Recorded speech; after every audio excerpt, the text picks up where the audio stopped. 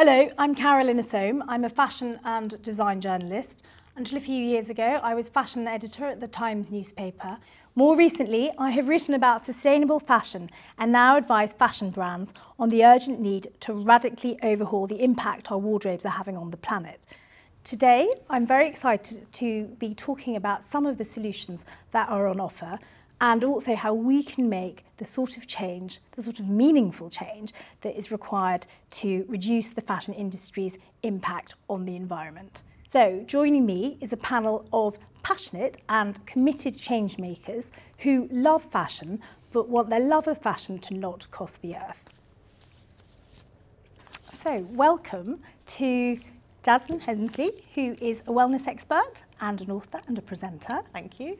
And Beth Pettet, who's head of category fashion brands at John Lewis. Then we have Charlotte Morley, who is founder and CEO of the children's fashion rental platform, The Little Loop, and Victoria Prew, who is co-founder and CEO of the fashion marketplace HURR. So welcome to you all. Thank you so much for being here, for joining me. We're going to get started. It's no secret that the fashion industry and fashion has got a huge role to play in reducing global emissions. The industry accounts for as much as 8 to 10% of annual global emissions, which is quite terrifying, I think. And clothing production has doubled, but sadly, the length of time we wear any of these clothes has fallen by more than a third. Add to this the flood of online brands who produce dresses for £10, bikinis for £1, and we've adopted this culture where clothes are so easy to just discard and get rid of. But there is a real environmental cost to all of this because clothes are so inexpensive and low quality. People tend to buy new rather than repair them, mend them, and what we're seeing is we're seeing mountains of discarded clothing that's often getting burnt, ending in landfill. And if you take into account the resources that are needed to make all those clothes as well, it just all amounts to a colossal waste. So in short, our wardrobes have become these unsustainable beasts that sort of we have to, kind of keep feeding. Is fast fashion entirely to blame for this? How do we address the insatious and constant need for like new? I'm going to come to you first, Victoria. Is the answer to fast fashion rental? So first and foremost, fashion exists because it should be fun, and we never want to take away that dopamine hit of when you unbox something and it feels new to you. I think this is all around how we change what newness is. So I think fashion rental is a great solution. Obviously, we're quite biased, but it's part of the solution. It's not the singular solution. The solution to how we change is all around redefining ownership, and that is the circular economy in its entirety. So what we need to do is take the fashion industry, which as at today's date, majority operates on a linear model where we're buying something, wearing it once and chucking it away. That absolutely has to stop. And what we need is a more circular model of fashion where rental, resale, repair, as you mentioned, is all part of the solution. Okay, thank you. Charlotte. I think to add to what Victoria said, the other thing that we need to encourage consumers to do more of is to understand not just the environmental impact of the waste that we're producing, but also the social impact of those cheap clothes being produced, and try to get consumers to understand the true cost of actually what they own or don't own, what they borrow, so that they can, I think, to try and educate them in a way to stop them consuming things which ultimately are unsustainable from an environmental and societal perspective. So enabling them to access more ethically produced clothing or sustainably produced clothing more affordably is another thing which the circular economy enables. And it's a whole layer that I think a lot of people don't understand, but once you start to think more about what you're actually consuming, not just how much you're consuming, but what it is, I think that's actually got a lot of potential as well to kind of shift the tide away from fast fashion. Okay, thank you. Beth? Yeah, I think it's multifaceted, but I think rental absolutely is part of the solution. And, for a retailer like John Lewis, where we have a large access to a huge customer database, we're really excited to be part of making rental accessible through Little Loop, through our partnership with HURR. So we absolutely think it should be at the forefront of our strategy. I think rental is absolutely part of it. The other thing I think is important is that as retailers, when it comes to our own label product as well, that we're doing that and making that and designing that responsibly. And the two go hand in hand. So, you know, we haven't necessarily entered fast fashion at John Lewis. You know, our own label product is fairly timeless, fairly versatile.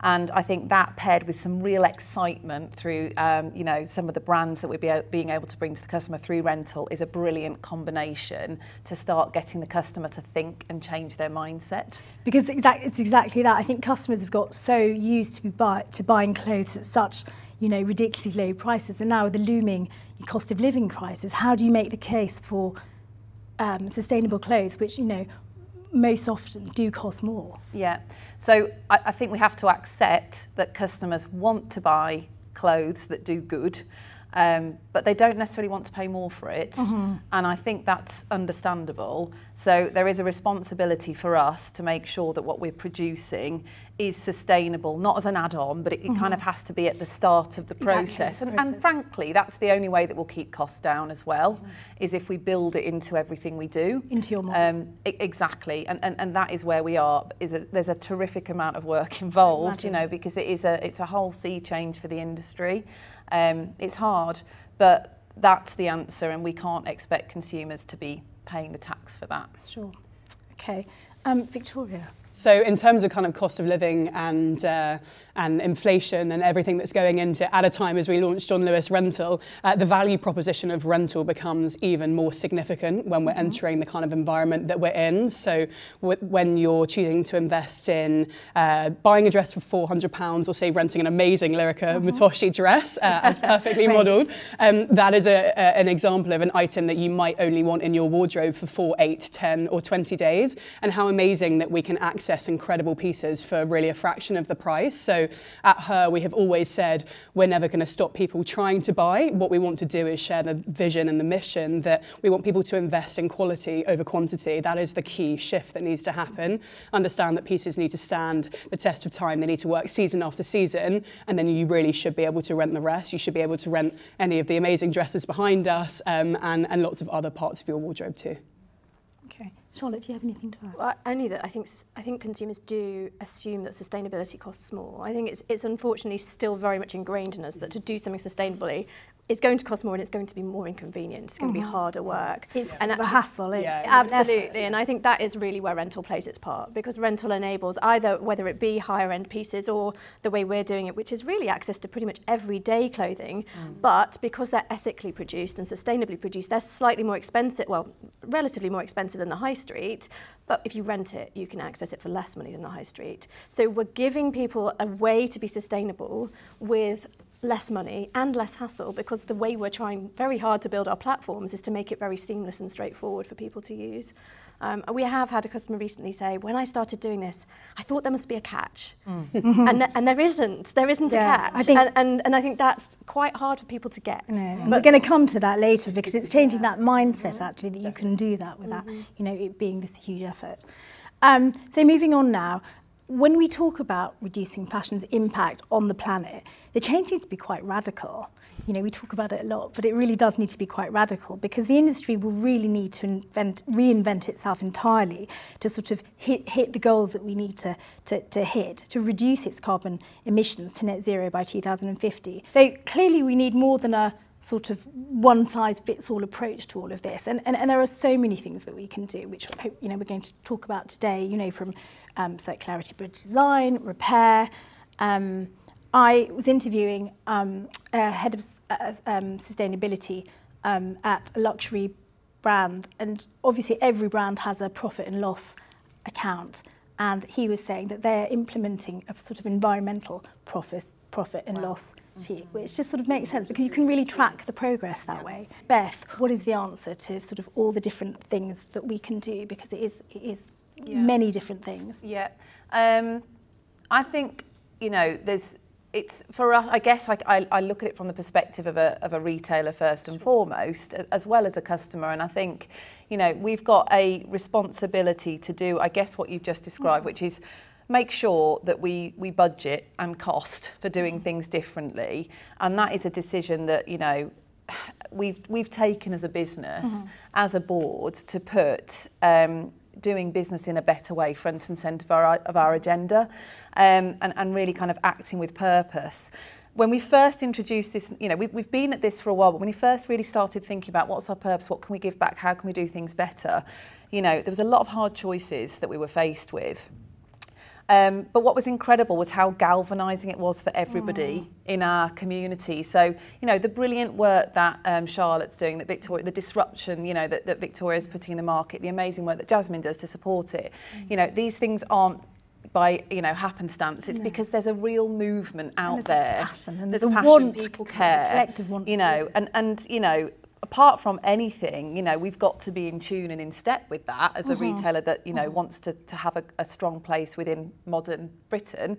But actually, you know, I think it's using our power, our power and our platform to talk about why it's important to conceive and develop product properly, why rental can be really exciting and fun and capture all the joy of fashion and be amazing for your wallet in very tough times, and to tell the stories of amazing new and emerging brands that are doing this, you know, really, really well.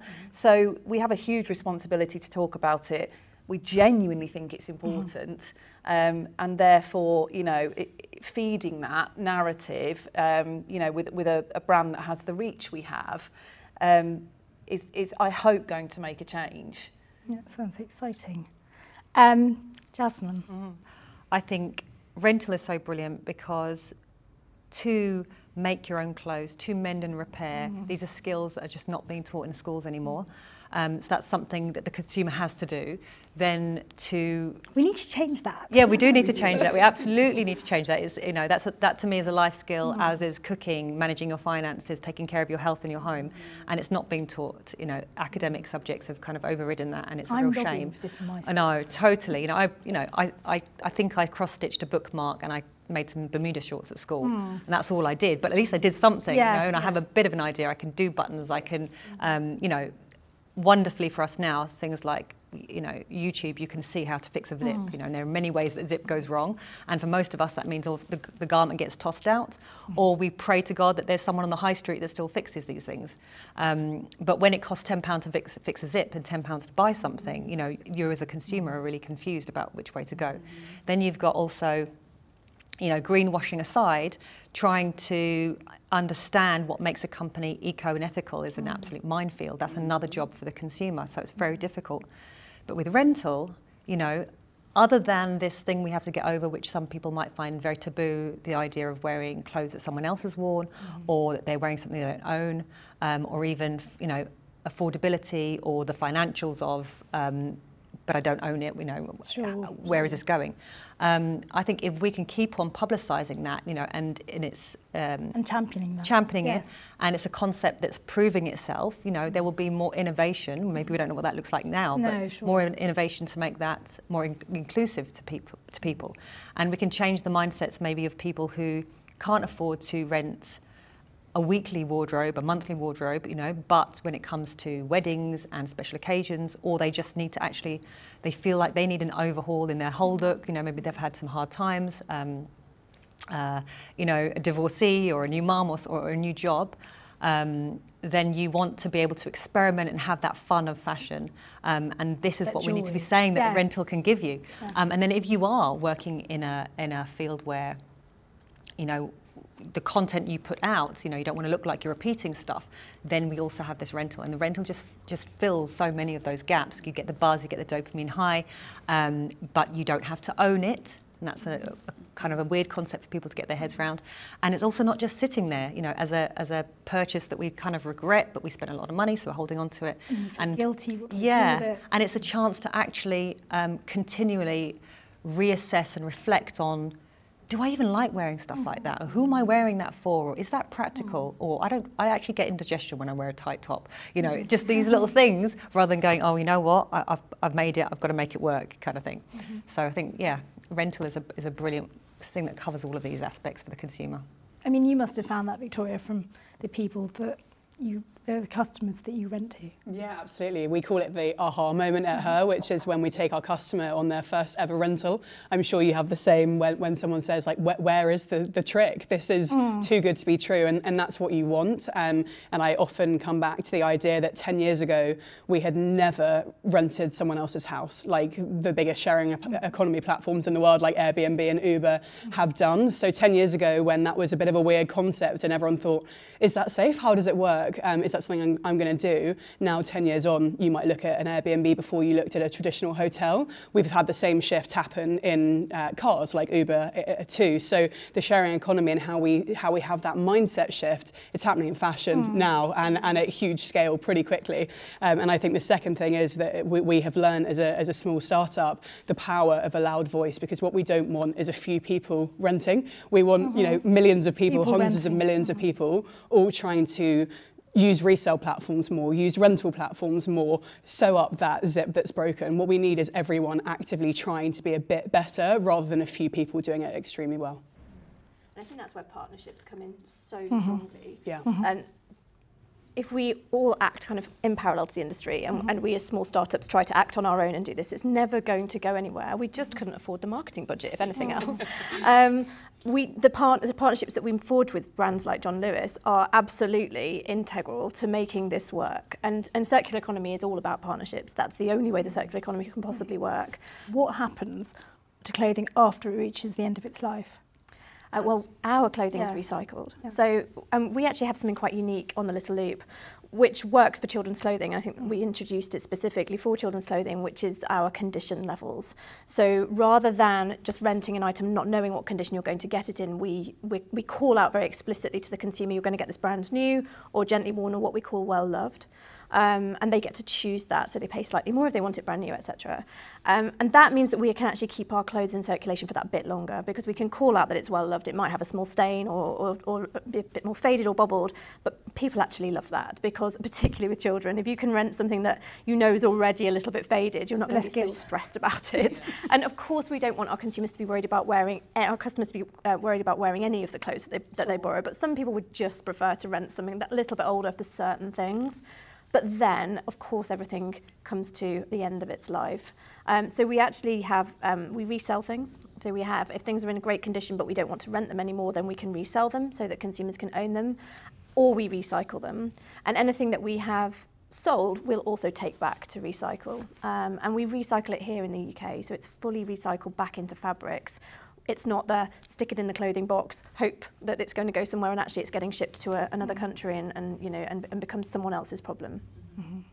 Yeah, it's important. I think the biggest challenge, though, really, is just changing the mindset. We touched upon this earlier. So how do we change the mindsets? You know, how do we go about doing that? How do we make sure that every stitch, every thread, every garment that we make, you know, has really been thought through, and that we're not just exhausting natural resources, of which they're not infinite, are they? Yeah. There's an organic shift happening, which is great. So I think 3 years ago, when I first started the business and started talking to people about it, this concept of ownership, and it's still there, but the concept of ownership is so ingrained in the British psyche. Good old-fashioned British ownership. We own our houses, we own our cars.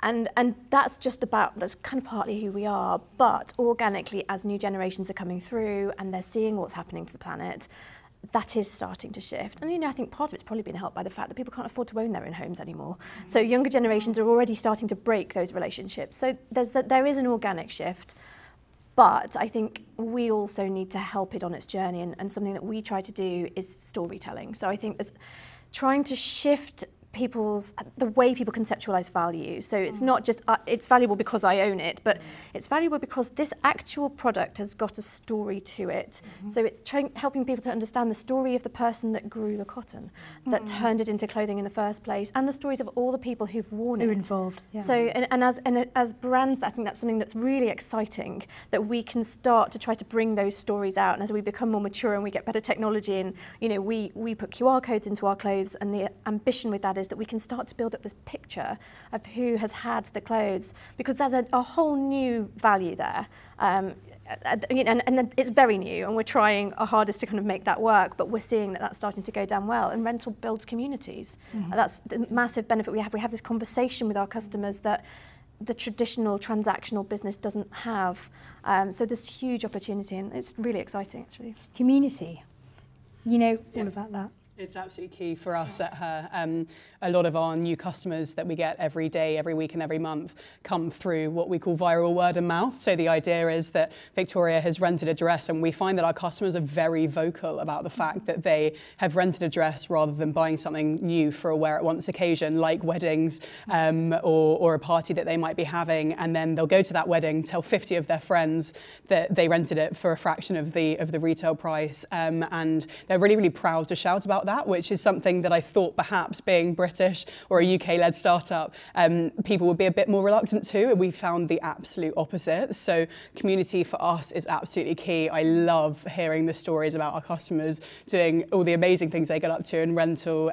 We have a big cohort of customers that love renting for like job interviews and feeling powerful, and kind of going away from just dresses, which is definitely our bread and butter, but into really powerful tailoring, which is a big category for us, into ski wear, because actually how amazing that you can rent a new season ski suit or jacket for 4, 8 or 10 days. So community is absolutely the beating heart of HURR, as it is I'm sure for you too. And yeah, we have a lot of thanks to our community for getting us to where we are today.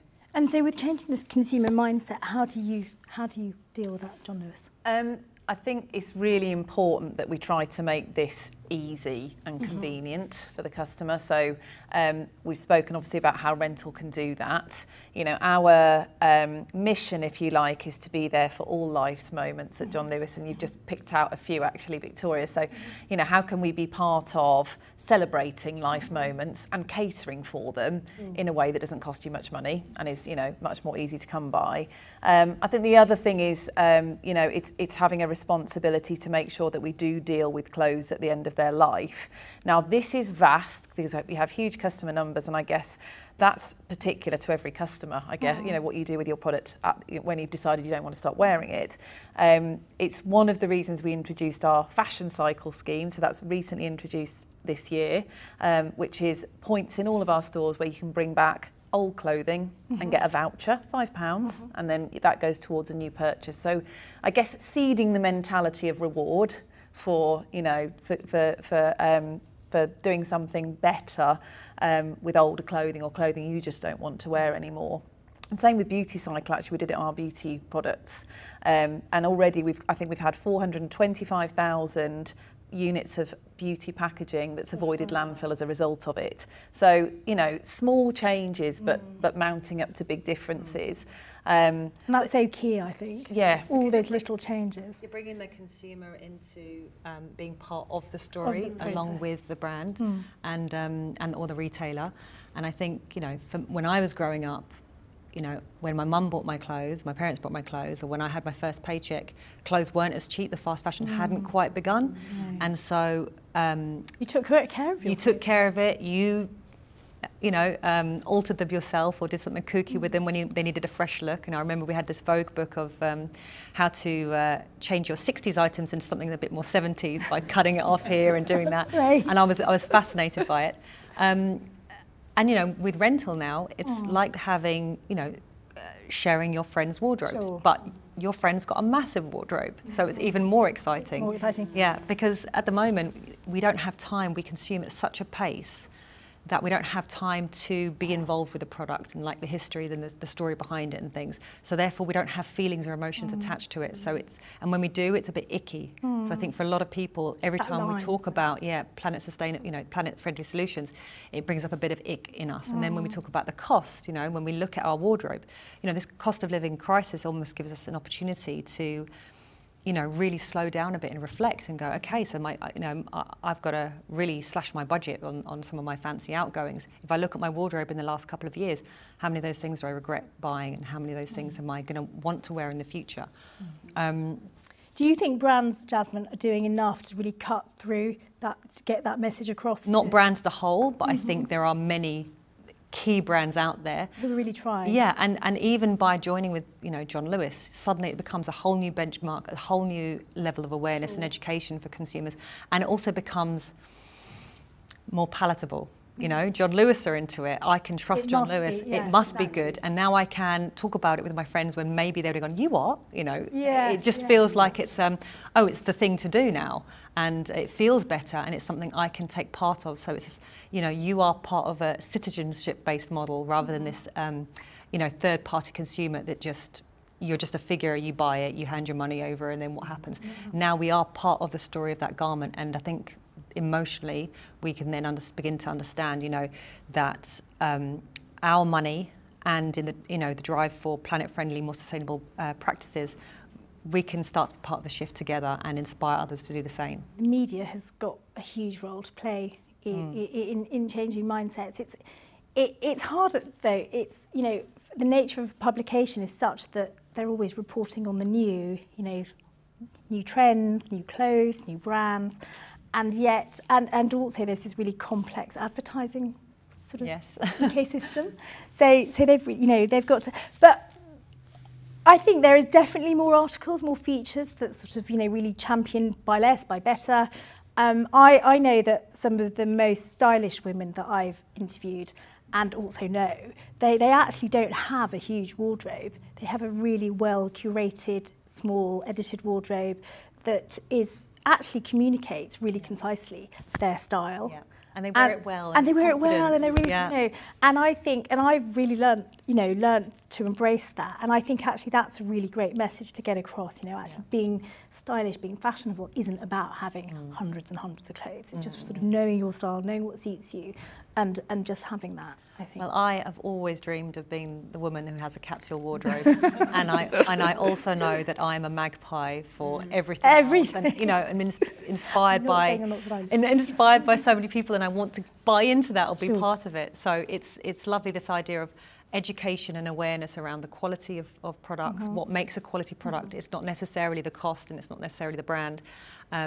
We should know that, just like we should know about taking care of our health. Again, that we talked about that for an education as part of school and things. Another subject I would like to talk about is greenwashing.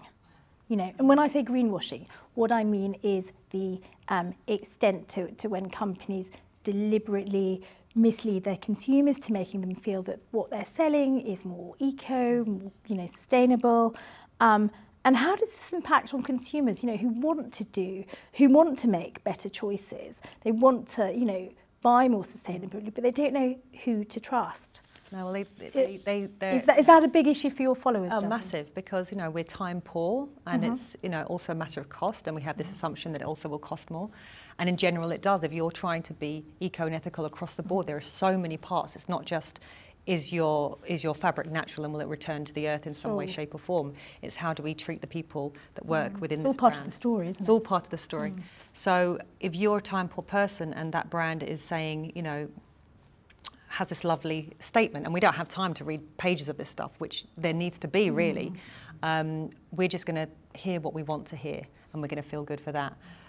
So I think there has to be this balance between calling it out and educating on what some of these statements mean and what they really stand for, as well as encouraging, because it is a minefield. I'm no expert. I've been to so many talks where someone's an expert in one area but hasn't considered the other, and then when a brand is trying to consider all of them, they can't make it work, or they don't have time to be creative. And it's almost about making, I think it's sort of owning up to that and say, look, we've got this bit we think nailed, but we're really trying to work hard on that bit. And I think it's just, I don't think you know, the consumer is not expecting everything. No. But I think as long as you can be, you know, transparent. Or, you know, work with us while we're trying to get this particular material that you know and love for XYZ right, because it hasn't worked in this new technique we tried. Sure. And again, then you're bringing that the consumer in as part of it. Part of the journey. And I think it's, you know, for me, fast fashion is overconsumption, it's disconnection, you don't know yourself, you don't know the people around you because you're in this fast-paced, trend-led, futuristic kind of mindset. And when you have time to slow down and reflect and be part of the story, it will create a change. And like we said, for people for people, you know, for a vast number of people rather than just a few select people, because it does feel like a bit of a club at the moment, in that, oh, she knows what to buy, or they know, or they understand that stuff, and oh, they've got time and money to spend on that kind of idea, and I've just got to get to the kids, you know, or things like that. So it can feel very separatist in many ways. Beth, on the question of trust and greenwashing, how do we know we can trust on Lewis? That's a brilliant question. I was nodding furiously with everything you were saying, actually, because this is so complex, and you can get one thing really right and another thing really wrong, and there is no perfect way to wrap up, you know, leaving no carbon footprint on the earth for any of us. So to make it, I guess, to break it down simply, there's two things that we focus on that I think, you know, tell you that you can trust us and we're working hard in this space. The first is our own kind of policies and commitments. So, you know, this goes back to, we do three things when it comes to developing our own product. We have a charter around raw materials and getting back to fully raw materials by 2023. We're well on our way. Ethical compliance in our factory base, so we have really high targets on that. The second part of what we do then is really partnering up with people that we know can do this, because we can't do it alone, and it is vast. And that is where things like our rental partnership and propositions really come into it, our fashion cycle, our beauty cycle. The third part I was going to say is circular design. So, you know, we've got, and this comes back to what I said at the start, so really at the start of the process. Building it in. Indeed, you know, and we're doing it. We're not there on everything, of course we're not, and, you know, and we won't claim to be, but we've got some brilliant examples like cashmere, where, you know, cashmere, we are one of the market leaders in selling cashmere, so what we do here can make a real difference, and our sources, you know, have fully traceable fibre now. We've worked really hard on that. We've worked hard on our partnership with the Sustainable Fibre Alliance, and there's, you know, as I say, really, you know, finding the partners who are experts in this field and working with them rather than trying to do it all ourselves is the only way we're going to make a difference, and being open and transparent about that. Sure, which goes back to the community point that we were talking. What do you think customers should be asking then if they want to make those choices? What should they be asking when they shop from a so-called sustainable brand? What do you think? It's really hard because, as Jasmine's very beautifully explained, it's incredibly complicated. But I think we can distill it down to a very simple base tenet, which is if a brand is encouraging you to consume more without thinking about it and without helping you to consume it in a better way, in a more conscious way, then they're greenwashing. I think that's, you know, I think if a brand has got a conscious line, but ultimately they're still plugging it at you and trying to get you to buy more of it, and that conscious line is changing it's not a conscious line. And you know, and if a brand is giving you a tote bag, saying, look, you can have a cotton tote bag, this is better for the environment, but you don't need a tote bag, then it's not, you know, that is not being more environmentally responsible. So, and I think it's incredibly hard for brands as well to toe the right side of the line, because people need things, and, you know, fantastic brands are supplying those needs, but they're doing so in a way which is not just mindlessly spewing product into people's houses that they don't need. And I think, you know, any brand which is helping consumers to just question, do I need this? Yes, I do. Is it good quality? Is it going to last? You know, and that's a good brand, and that's a brand that's doing it right. They don't need to do anything fancy. It comes down to that basic: are they helping me to consume less or consume more consciously? In a more considered way. In a more considered way. And that's a brand that's doing things properly. Victoria, what do you think the questions are that people need to ask? So I think consumers cannot underestimate the power they have collectively. I am the consumer that asks a lot of questions before I make a purchase online, because I have learnt that considered purchases give me more happiness and more joy. For me, it comes back to the link between greenwashing and transparency, as we've discussed. This is, if brands can't answer the simple basic questions about where the products are coming from, and if there is anything that is unclear or not disclosed, and you DM them, the power of DMs. I'm always in brands questions asking, because I really want to understand, like, where was it manufactured? Who made it? I think some of the smartest brands out there at the moment, like the brand that Jasmine's wearing, Seeker Designs, I love them. I know who's making that dress, and it's so beautiful. That gives me much more joy as a customer. So I think as a collective, customers have so much power. The questions I think they probably feel they don't have time to ask questions, but actually it's so easy to ask as many questions as possible, and how brands respond to that, I think, is the most telling thing, right? So yeah. I don't know if anyone's read this really fantastic book by Dana Thomas, who's a New York Times writer, called Fashionopolis, which is fantastic. And there's a great bit in it when she just is so eye-rolly about the lack of transparency. And she says, can you imagine that happening in any other industry? Can you imagine buying a car that has faulty brakes and the car manufacturer saying, oh, don't know where my brakes are made. You know, it's this sort of totally bewildering, you know, that is the case. Beth, how do you think customers can use, you know, we're talking about this voice, you know, this power that consumers have. How do you think they can use that power to ensure that the brands do offer sustainable choices? Yeah, I think I mean, Victoria's given some amazing tips there. You know, it's your money, it's being in control of that, and it's kind of ruthless information seeking. I guess one of the great things about, you know, the way we live now is that you can find information, you can ask for information, and you know, you can do your own research, and I would really encourage everybody to do that. It's making the time as well, isn't it? Just stopping and really, you know. Absolutely. And then I think it is, you know, you have to build relationships of trust with brands and partnerships that you think are doing good in this space. And you know, again, looking to trusted brands who are willing to establish a dialogue, I think, with customers, who are willing to talk about what they're getting right. I think the thing with greenwashing is, actually, there's some very strict legislation that's recently come into force on this, which is welcome. But you know, and I think often there's been a bit of naivety actually from some retailers and brands in this space who think they're doing something good over here, but are not necessarily realising the impact over there. So the legislation and the education it makes it clear, it's helpful. But equally, you know, I think it's for brands to find ways of establishing a dialogue with their customers and being brave enough to accept there are restrictions about what you can and can't do, but also being open about what you're trying to do. You know, and I think that's the tricky line that brands and retailers have got to walk. So yeah, it's a complex subject. Okay. Well, sadly, we are almost at the end of our time. Before I go, though, I want to bring us back to what we were talking about at the beginning of our conversation, where we discussed, you know, this really radical change that we need to implement to get results and, you know, try and create a truly sustainable fashion industry.